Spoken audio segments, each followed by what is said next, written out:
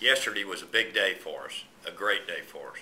We had 100,000 plus visitors on our website. We had more than 10,000 people have signed up to help. This is so important to us. Everybody's got to get on board with me. A lot of people share my concerns over the future of this country.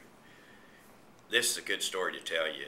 Dalton, Georgia, Applebee's yesterday was the first one we know of a group meeting last night. Pretty quick response, and we appreciate that very much. I know there'll be more of those.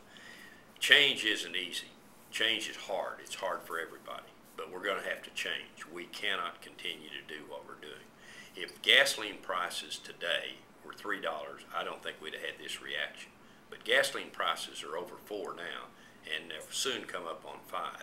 We're going to pick up support. We have to have support. But actually what we have to have is an army. We've got to have an army, and you're part of the army. And we've got to work together. Bring your friends, family, your church group, everybody together that you can think of. This is a good cause. It's for the right reasons. Show the video to your friends.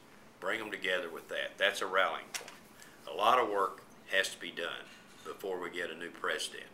And this has got to be accomplished in the next few months.